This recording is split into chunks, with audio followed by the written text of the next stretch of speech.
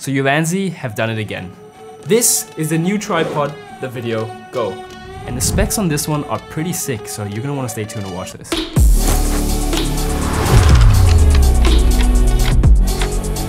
So Ulanzi sent me another one of their products, being this tripod, and since I reviewed their microphone previously and I was super blown away, link in the description by the way, I was like, yeah, you know what, I'm gonna take another one of their products and I'm gonna review that and see how this product holds up.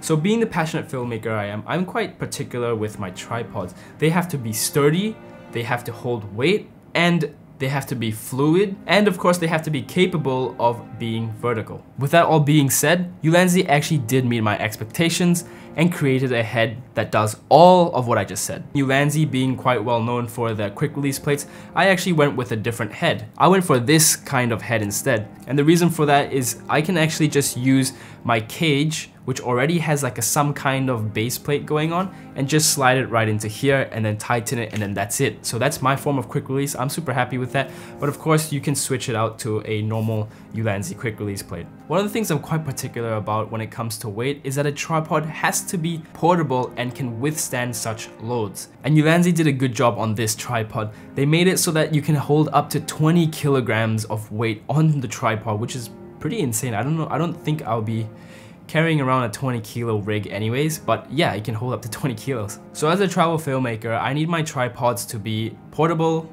and sturdy. And once again, Ulanzi have met my expectations. They made it portable and sturdy.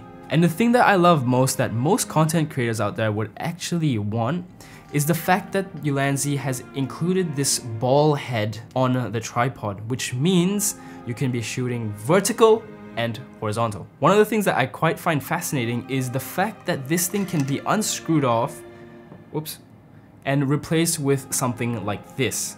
So you can use it for all sorts of terrain, dirt, snow, and yeah, whatever you need to use. So their handle over here, on the back of it, you can actually unscrew it.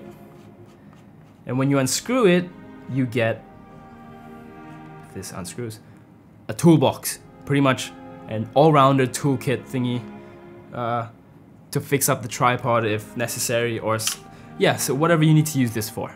Like, just look at this. You can use this leg on any angle. And that's another thing that I really like about tripods is if you need to get low, then this setting is perfect for you. Oh, there you go. Real question is, would I recommend this tripod? And the answer is, I definitely would recommend this because of its all-roundedness. If this video made your decision to buy the tripod, then don't forget to give this a share, thumbs up, and subscribe if you want to. See you in the next one.